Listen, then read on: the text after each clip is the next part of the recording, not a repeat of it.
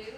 Dr. Borden and Dr. Burling are both in our physical therapy department, and their research is on incontinence. And so we're going to let them take over and welcome them. And if you didn't sign in, I'll get you signed in as a Still Healthy credit, okay? Great. Well, thank you for having us, Tanya. Thanks for inviting us. And we're going to talk about bladder health and bladder wellness, and tell you a little bit about incontinence, and then at the end we'll tell you a little bit about our research and what we're doing looking at this issue. And so if you're surprised that this is a physical therapy issue, it is. And Dr. Tammy's going to talk a little bit about that and do away with all the formalities here.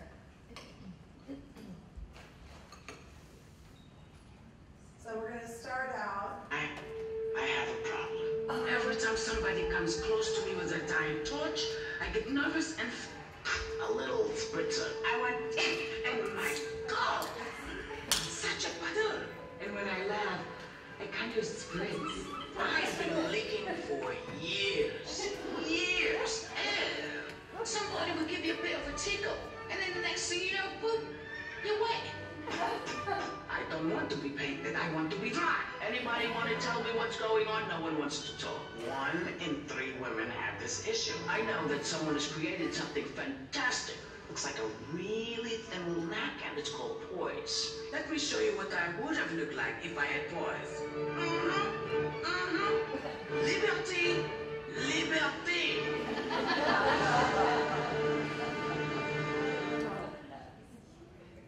So we're really glad that Whoopi is talking about incontinence and talking about this as an issue, because that's probably one of the biggest things about incontinence is that most people are pretty shy about talking about it. And sometimes when Tammy and I will encounter folks who know that this is our area of research, or one of our areas of research, they'll say, well, I have this friend who has this problem that I want to talk to you about. Okay, that's great, right? So that's really one of the big issues, and I think Tammy's going to talk a little bit more maybe about that later on.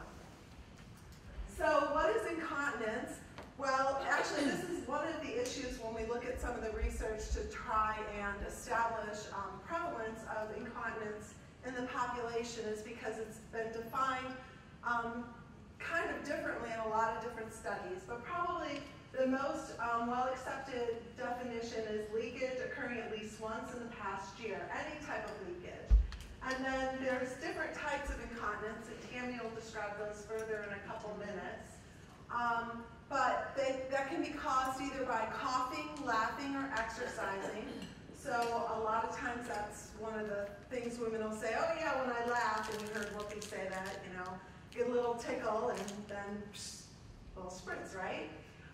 The other thing that it can be caused by is a very strong urge to urinate. And sometimes women will have a strong, or people will have a strong urge to urinate, but not have incontinence, so they won't have any leakage. But when you do have leakage, that's a particular type. You can have both of those. And then there's other reasons that people can be incontinent as well. And we're not going to talk a lot about those today. But you know, individuals who maybe have mobility deficits, that have a hard time maybe donning and doffing their clothes, might have difficulty getting to the bathroom in time, and therefore have incontinence as well.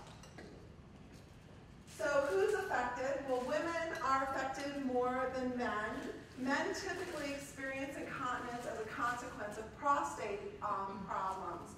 So of course, as men age, their prostates become enlarged typically, and therefore that's why they present with incontinence. Also, following prostatectomy for men who have prostate disease and have a prostatectomy, almost all of those men will present with some type of incontinence that needs to be resolved. So this is the prevalence. You can see that the numbers increase as you age. So we see that. And then this idea of prevalence in women is a lot more complicated, partly because, again, we haven't asked the question the same way every single time we've been looking at it. But also, there's a whole host, and I'm going to talk about those in just a second, a whole host of risk factors which influence whether or not incontinence is present or not, or whether people experience incontinence. But you can see there the overall, this is based on a big study in the US. I think it was like almost 3,000 participants in this particular study. And this doesn't talk at all about the severity of incontinence either. So this could be from having one episode of incontinence every month, or this could be one episode of incontinence every day, or multiple episodes of incontinence every day. So these are the risk factors that have been identified in the literature. And this first column here are those that are pretty well substantiated by the literature. So we're pretty certain that all of these are related to or are risk factors for incontinence. So the first there is pregnancy and childbirth. We know that 30 to 60% of women experience incontinence during pregnancy. So most women have some type of incontinence during their pregnancy. And then we also know that women who have a vaginal delivery have a higher incidence of incontinence than women who have a cesarean section.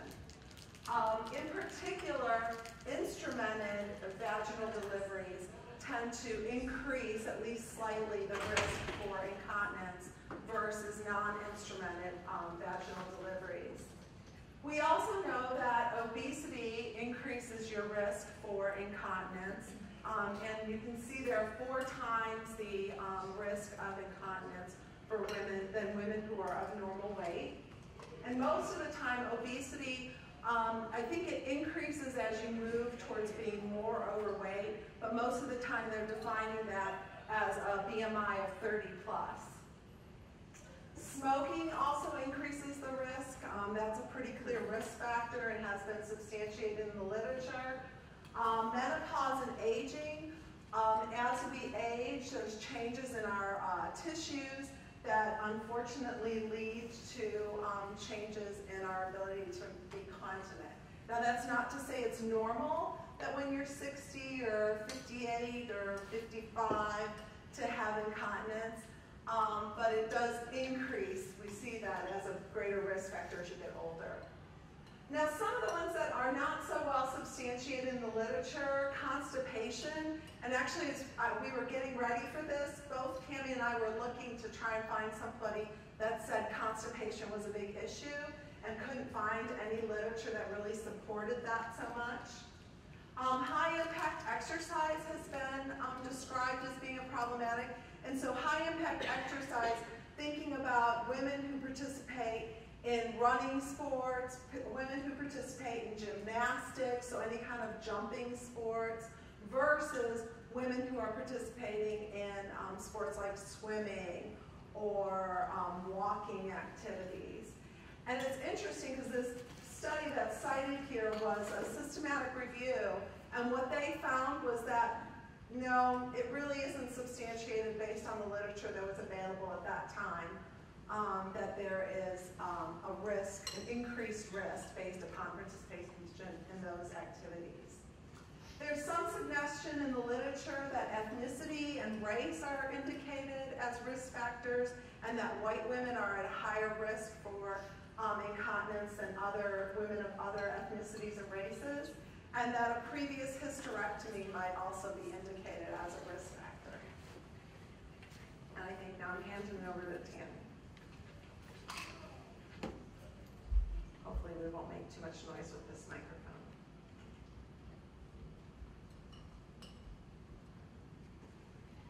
Okay, so quality of life. These women who have incontinence, their quality is decreased. I mean, there's also, they can have increased risk of falls. A lot of them avoid exercise. I work with many women who are endurance runners, marathon runners, and they want to give it up because they're leaking, they're filling pads as they're running. Socially, you know, it's embarrassing, and a lot of women will leak during intercourse, so they'll start to try to avoid intimate activities. Mentally, these women, they are amazing. They know where the restroom is in every store, every building they go into. They map the bathrooms. They know exactly where it's at. wear darker clothing, and so I treat women in my practice, and when they come in at the end of their treatment sessions with white shorts on, I'm thrilled, because it means that they have more confidence to wear lighter colored clothing. And then the cost of this, it's expensive, whether you have to wear, a panty liner every day versus a menstrual pad, or some people have so much leakage they need to wear, an incontinence pad or an adult brief, and those are really expensive. And so to prevent it, for those of you who are sitting there who don't have incontinence but want to learn how to prevent from having it, these are some prevention tips. Maintaining, a more healthy weight, also exercising, not smoking. When you're smoking, you tend to cough more. That downward pressure of coughing can weaken the pelvic floor. Avoiding constipation, just making sure that you keep the nice, normal, softer stools. I wanted to include this picture in case some of you have more difficulty defecating. There's actually a proper way to doing it. I don't know if you guys knew that. But you kind of want to sit with your spine straight, leaning forward with your elbows on your knees, and this is the biggie. Putting a little footrest, like a little step stool, underneath your feet. So like I know when I'm traveling, I like to make sure my pelvic floor is protected, so I always do this. But when I travel, I'll take a hotel bathroom and put a trash can from the hotel bathroom on its side and rest my feet on it. And that brings my knees higher than my hips. And the reason why is because we have a muscle called puborectalis. And it goes from your pubic bone all the way around your rectum back to the front to your pubic bone, like a rubber band. And if that muscle's tight, it takes your rectum and it holds it like this. And it makes it hard to get feces in a tube that looks like this. So if you can put your foot on a step stool and even like lean forward like that, it'll loosen up the puborectalis. It'll cause your anorectal angle to be more at a normal angle, and it's easier to defecate. So instead of straining and pushing, because if you strain and push, what does that do to your pelvic floor? It bulges it. And we want nice, healthy, strong pelvic floors. So we don't want to be straining and pushing. So by following this little technique, hopefully some of you can avoid straining and keeping your pelvic floor more healthy. And then pelvic floor strengthening exercises, which we're all going to do here in a minute. So the different types of urinary incontinence, I'm going to talk about 3 types today. One of them is stress. There is a problem with the gatekeeper here with stress incontinence. So whenever you have a cough, laugh, sneeze, jump, lift, anything that's an intra-abdominal pressure pushing down on that bladder, you need to have pretty strong pelvic floor muscles to counteract that downward pressure by pushing back up. In these cases, if you have a weak pelvic floor, it can't overcome the downward pressure. And so the gatekeeper, your muscles, allows it to leak. And that's stress urinary incontinence. Versus urge incontinence, urge is a very different thing. I kind of think of urge incontinence as a naughty little teenager. Bladder doesn't want to follow the rules. It wants to do what it wants to do and on its own time. And so it doesn't want to do what it's supposed to be doing. And that's what urge incontinence is. Your bladder should be staying relaxed, and when it's time to go to the bathroom, you should get a signal to tell it to go. And then you go to the restroom, and when you sit down to urinate, your bladder should then contract. With urge incontinence, it's contracting when it's not supposed to be. And that's when women get this strong urge to go, and they have to go. Also, there are certain triggers that can cause urge incontinence. So some of you might experience key indoor syndrome, which means when you get home, you put your key in the door, and you get this overwhelming strong urge to go, and you're running to the restroom. That's a trigger. Or you hear running water. So some of you brushing your teeth, or in the shower, hearing that running water makes you want to go to the bathroom. Or cold weather. So those are triggers that can cause the urgency with urge incontinence. And then the third type is mixed, and that's people who have both stress and urge. You got both types. So for treatments for stress, we need to make sure we strengthen this little gatekeeper so it keeps the urine in until we're ready for it to come out. And so we're going to talk about behavioral things that today you guys can start incorporating in your lifestyle. We'll talk about some pharmacologic and then really quickly just some invasive treatment techniques. So one is weight loss. This study by Subak looked at women who were moderately obese on the BMI scale, and so they weighed 200 pounds or more, and they also had to experience urinary incontinence at least 4 times a week. And so for these women, they lost about 15% of their body weight, or the women who were 200 pounds, they lost 30 pounds, and they had more than a 50% reduction in urinary incontinence just by losing weight. Strengthening exercises, me being a physical therapist, this is what is dear and near to my heart, but it is the gold standard treatment. Even though sometimes in clinical practice it's not being done as the gold standard, the literature says it is the gold standard. And there was a Cochrane database systematic review this year, and it said that pelvic floor strengthening should be taught by a physical therapist using internal assessment and treatment techniques, and this should be the first line of defense. I know in Britain, before they pay for surgery, they have to show that they've gone through an exercise program that did not work before they do surgeries. So really it's important that exercise be included. And a lot of times, how many of you guys have heard of Kegels? Okay, named after Dr. Arnold Kegel from the 40s, who's an obstetrician. So Kegel exercises, it's when you want to squeeze your pelvic floor and hold it and then relaxing it. And it's really important that we do two different types. We want to do slow twitch and fast twitch. Because right now, all of your slow twitch fibers are firing, so you're not leaking in your chairs. Fast twitch, which makes up 30% of your pelvic floor, you need to engage when you have to pass gas, and it's not the right time to be passing gas. You're going to need to fire something really quickly and strongly. Those are your fast twitch. So it's so important to have both types of muscle fibers strong. So the traditional Kegel idea is to squeeze your pelvic floor and hold it for 10 seconds, and then relax for 10 seconds. So we're going to try this, and let's see how you guys do. So sit up nice and straight, and I want you guys all to squeeze and hold, and I'm counting, and now relax.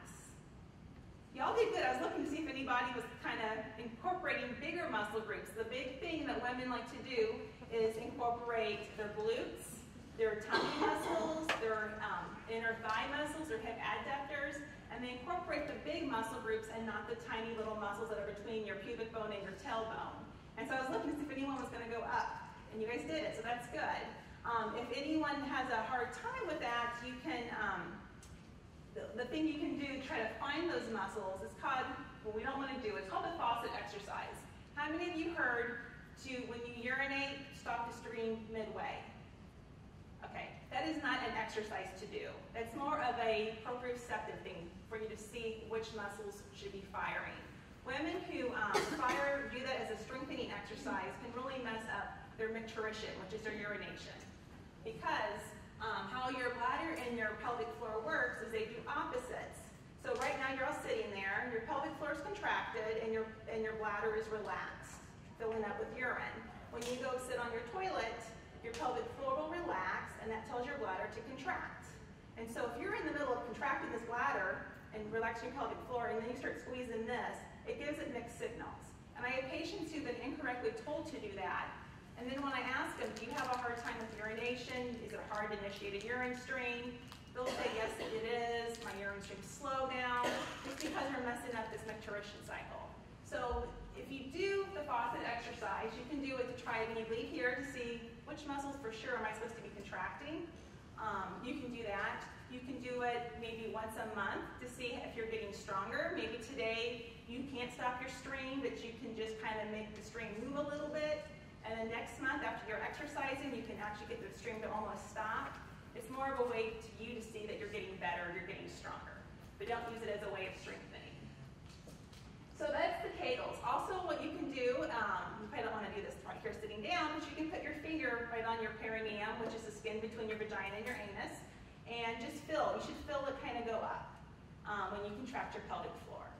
And it's important also not to bring in the bigger muscle groups. So when you do your Kegels, put your hands on your tummy muscles. Try to make sure that they stay pretty quiet.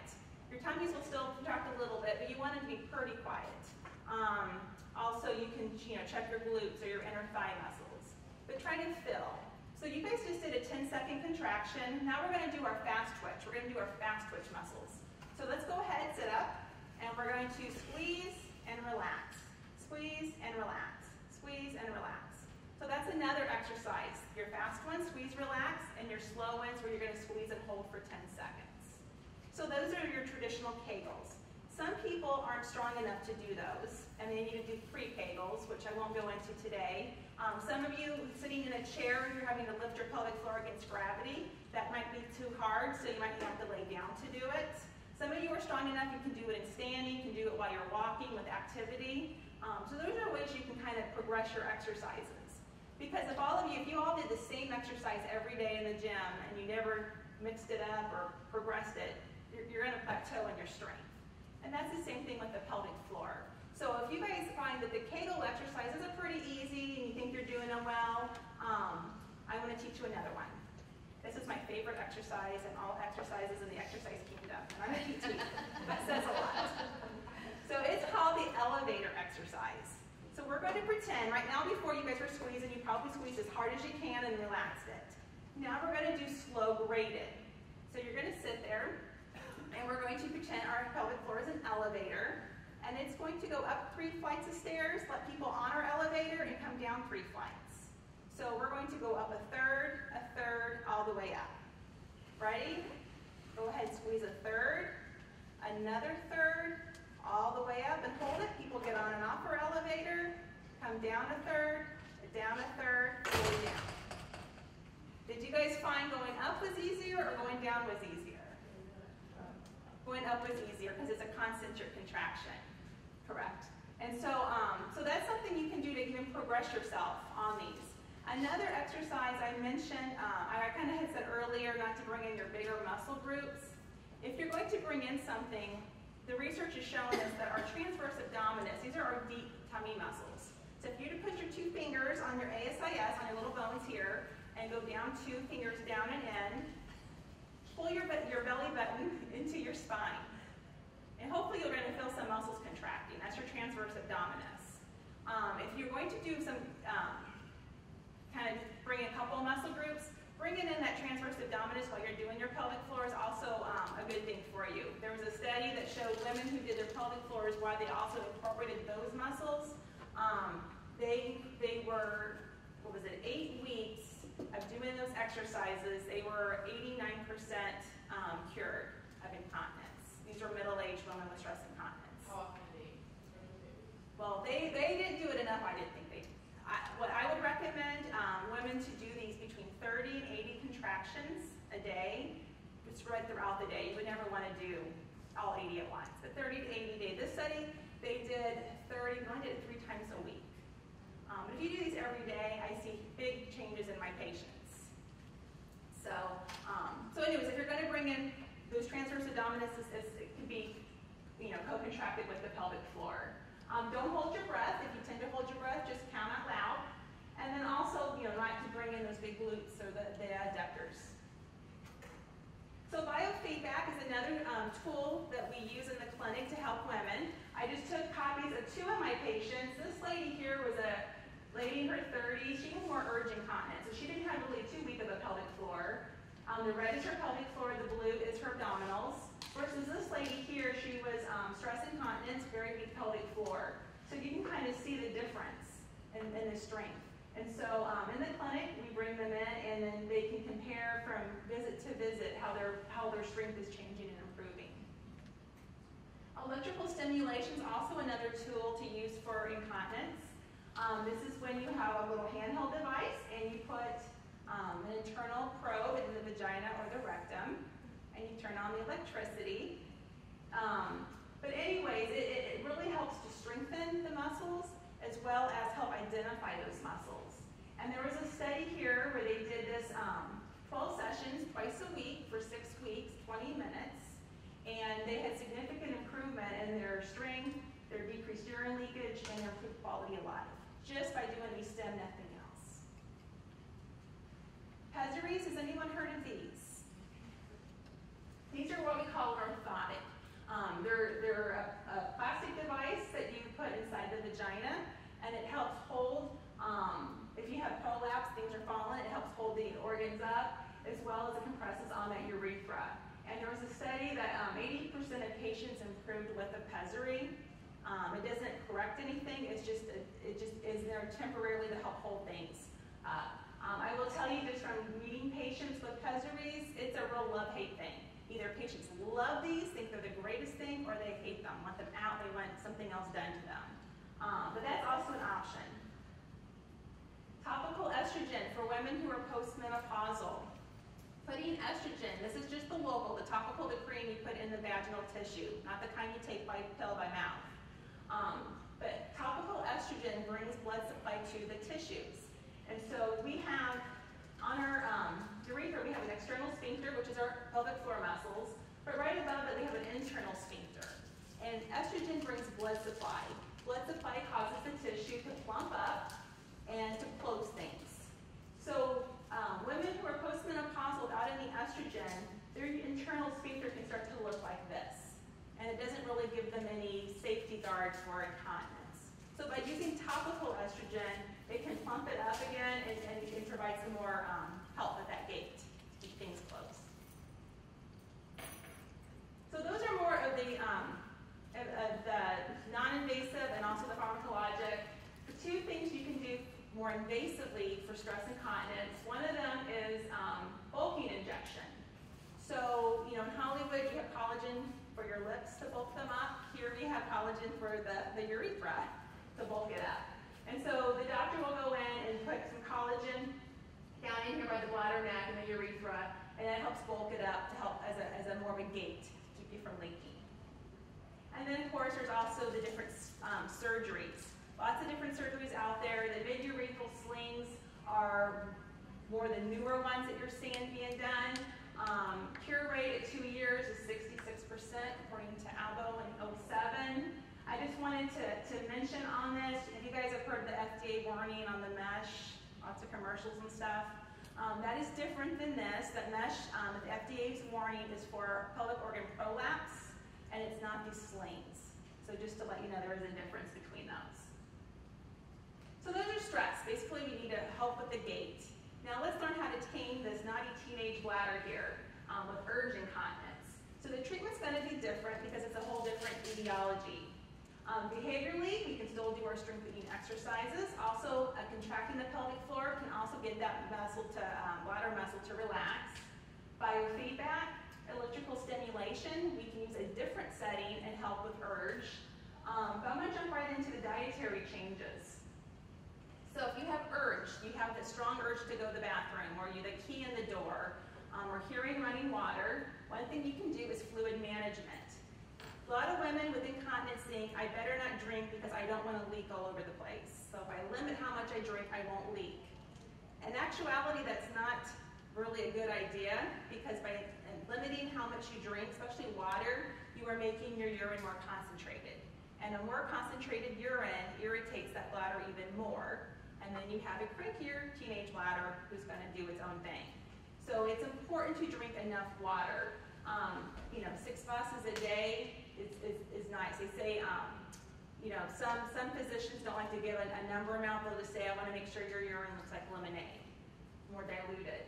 And also, if someone who's urinating a lot at night, if you're premenopausal, 0 to 1 time at night, waking you up to go is considered normal. Postmenopausal, 1 to 2 times. If you're getting up more than that, maybe limiting your liquid consumption after 7 p.m. and just taking the bare minimum to take your pills. If you're taking pills like at night, could help you. Also, avoiding bladder irritants. There are certain things that the bladder does not like. Your citric acidic juices or your citric fruits, like your orange juices and your grapefruits, tomato products, so your salsas, your spaghetti sauces, caffeinated drinks, carbonated beverages, even if they don't have caffeine, and alcohol. Those tend to be the things on the list. And what I tell women, because they really get bummed out, because chocolate's considered caffeinated food too, instead of saying, no, just don't take any of those, and that's not going to work. So what I tell women is, why don't you take all this out of your diet for just 2 weeks, and then slowly introduce one at a time. Because this is the textbook list, and sometimes textbook doesn't fit the individual. So if you slowly reintroduce one at a time after 2 weeks, you'll know very quickly whether that orange juice every morning is a bladder irritant to you or not. And that way you can identify specifically what are your irritants instead of just going by the textbook.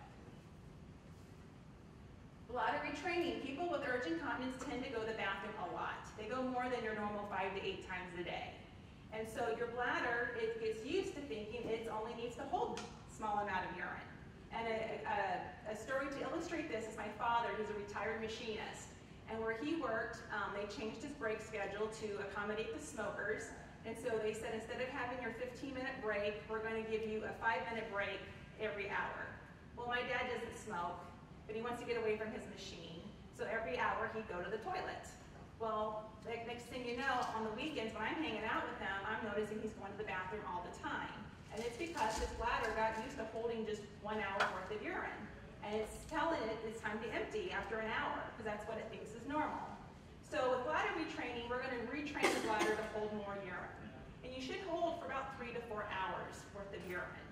And instead of just telling women, just hold it for 3 to 4 hours, that's not going to work. They're going to leak. They're going to get all frustrated. So what we can do is bladder retrain. And so I have them take a diary and just keep track. How often are they going to the bathroom? And if they're going, like my father, every hour, I'll say, okay, this week you're going to push it for an extra 15 minutes. So we're going to go an hour and 15 minutes before you go to the bathroom. And if at that hour mark, man, you're getting those urges, you got to go to the bathroom so badly, there's things you can do to try to help with that. One of them are those quick flip contractions, which you guys did. The squeeze, the relax, squeeze, relax, squeeze, relax. Because what that's doing is your bladder and your pelvic floor do opposites. So if your bladder's telling you, I gotta go, your pelvic floor can say, hey, be quiet here, by contracting quickly 5 times. By this contracting, it'll make the bladder relax itself and chill out and give yourself some more time before your time to go to the bathroom. So that's called quick flips, resetting Bradley's loop number 3. That can be and I do this when I'm driving home from work, squeeze quickly 5 times. It'll usually make the urge go away. Diaphragmatic breathing, which Lori's going to talk about here in a minute. And then even distraction games. You know, counting backwards from 100 by 7s, or trying to think of whose birthdays are in January, each month by month. Just distracting yourself to make that urge go away. And then get to your goal of that hour and 15 minutes, or whatever your goal is, and go, and then, we'll keep going. And after a week, if you're successful, increase it by another 15 minutes. And keep doing that until you hit your 3 to 4 hour mark. Pharmacologic. So with urge incontinence, you can still, the estrogen, topical estrogen has been shown to help decrease the bladder spasming, get it to relax more. But the antimuscarinics, this are the drugs, I put a bunch of them here you might have seen, but it also can be effective in getting that bladder to relax. The problem is that the receptors on the bladder for these drugs are also on your tear ducts and in your salivary glands and in your colon. So the side effects you see pretty regularly, it's pretty much universal, is the dry mouth, dry eyes, and constipation. So some women don't want to tolerate that. There was a new drug that came out in the market in 2012 called Mirvitrix, and that works on different receptors. So you don't have those same side effects, so it's kind of good for women who, the antimuscarinics works, but that maybe, they couldn't stand the side effects.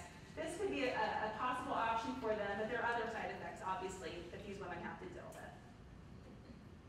For more invasive, there is Botox. You can actually get a lot of little Botox injections to the bladder. It's performed in the clinic. It only takes about 5 to 10 minutes for the physician to do this, but you're in the clinic for about an hour, and Botox is going to last about 6 to 9 months. And then it's time to have to be re-Botoxed to the bladder. 50 to 60% will have improvement with Botox injections. 10% will have temporary inability to void, so they might have to have a catheter, 10% of that population, just for a short time.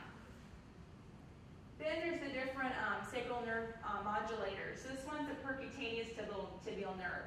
And this requires no surgery, no anesthesia. They just put an acupuncture needle in by the ankle of the tibial nerve, put some electricity to it, and that basically goes up to the sacral nerves and tells the bladder to relax. You do this once a week for 12 weeks, and then after that, it's more of a maintenance every month. So that's one option for those really bad urge issues. And then the other one is the sacral nerve stimulator. Has anyone heard of this one, the InterStim? No. This one is where they put, it requires 2 surgeries. The first one, they'll put a lead in attached to an outside battery box, and they'll try it out for about 10 to 14 days to see whether the urges get better. If they do, they can go in for a second surgery and implant a battery into that fatty area area around the hip, and it'll last for about 5 to 7 years, but it's constantly sending, you know, electrical impulses to the bladder. So kind of like in physical therapy, having a little handheld device, this one is more of a permanent full-time one. And so the big thing is you can't have any MRIs below the neck. And it has a 60 to 80% success rate, and success is defined as 50% improvement. So now I'm going to pass this on. We'll talk about our study. So we do have a couple of men here, so I just want to mention that the Kegels and pelvic floor exercises are really important for men, especially following prostatectomy, and that there's significant improvements that typically occur for men who use pelvic floor exercises following prostatectomy. And I actually had a story where my father-in-law, after his prostate surgery, I surreptitiously told him, my husband told him what I told my husband to tell him about doing pelvic floor exercises. And he had serious issues with incontinence initially, but they completely resolved as a result. So he was a pretty happy camper, I have to tell you about that as far as that goes. So one of the things that we know about how micturition, how urination occurs, and it involves our sympathetic and parasympathetic nervous systems, a nervous system. And so we want to make sure that one of the reasons why diaphragmatic breathing works is because it impacts that nervous system and really calms the bladder down. So the bladder doesn't want to contract because it contracts as a result of the parasympathetics. And so when we can calm the bladder down, then we'll have a reduction in its contraction. So the study that Tammy and I have currently going on is we're looking at the effect of this diaphragmatic breathing on women with urge incontinence. So our study is specifically exploring this with women with urge incontinence. So remember, that's the naughty teenage bladder. I love that description, Tammy. And so we're trying to use that diaphragmatic breathing to calm the bladder down, so to stop it from contracting when it's irritated. So our study is a 9-week study. Women come in, we take a baseline, 3-week baseline measure where they're doing nothing. They're just doing their usual stuff. And we're trying to find out how often they're having episodes of incontinence. And we also take some quality of life measures. Because as Tammy talked about at the beginning, quality of life is a huge issue for most women with incontinence. They have a lot of, they might not want to participate in a lot of different activities, including intimate relationships with their partners. So this can be a big problem for them. So we really wanted to look at quality of life too. So our primary outcome measure are numbers of episodes of incontinence, but we also have been using an incontinence, a specific questionnaire that's looking at quality of life for individuals with incontinence. We are looking specifically at women, so our study is focused on women, and we've talked a lot about women today. And what we've been really excited about, during the second 3 weeks, they do the intervention. So you have a strong urge to urinate, you do the diaphragmatic breathing intervention, and again, we're measuring and looking at how frequently do they have episodes of incontinence. We also ask them how strong their urge is, so we look to see if there's a change in the strength of their urge. Was that harmless? No. We look at the strength of their urge, and then we're also taking those quality of life measures. And then during the final 3 weeks, we do another baseline where we ask them to stop doing the diaphragmatic breathing, which in this type of design, obviously some of them are like, but it's working, why would I want to stop? But we ask them to stop, and then we take those measures again and look at quality of life and number of episodes of incontinence. And so what we've been really excited about, we analyzed 2, but we also had that earlier pilot. Yeah, we've had I think a total of like 6 subjects all total, including our earlier pilot, and then the 2 participants who we've analyzed so far. And the big thing that we've seen is a huge change in quality of life and that quality of life measure. So for us, that's been really big. Now the participants that we've had so far haven't had very severe urinary incontinence. So severity defined by the numbers of episodes per week. And so most of our women, some of them haven't even had one episode per day. I think one of the subjects only had like one episode per week. So we haven't seen a significant decrease in the numbers of episodes of incontinence, but that might be because our participants so far haven't had a lot of incontinence. But their quality of life measure has increased significantly in the subjects that we've had so far. So we're pretty excited about that because we think that that's probably at least, if not more important, than episodes of incontinence. So that's our study. And then we have one last little slide here. When you're talking about this kind of subject, you have to start with something funny and end with something. So I guess we'll open it up for questions. On your study, if you aren't necessarily seeing right now a decrease in episodes, what do you think is accounting for the improvement in the quality of life? That's a good question. We think it has more to do with a sense of control, because for anybody who's ever experienced incontinence of any sort, stress or urge, it's that sense of, oh, I can't believe that happened. You know, you sneeze and you're incontinent. Damn. And so we think that it's related to that sense of being in control, so that when you get to the door and you put your key in, maybe you have a little sense of that urgency, but because you use the diaphragmatic breathing technique and it reduces that sense, you're like, oh, well, I can make it to the bathroom. So we think that that's what it's related to. Right. And also the subjects we've had more of they were mixed, they had more of a stress component causing the leakage.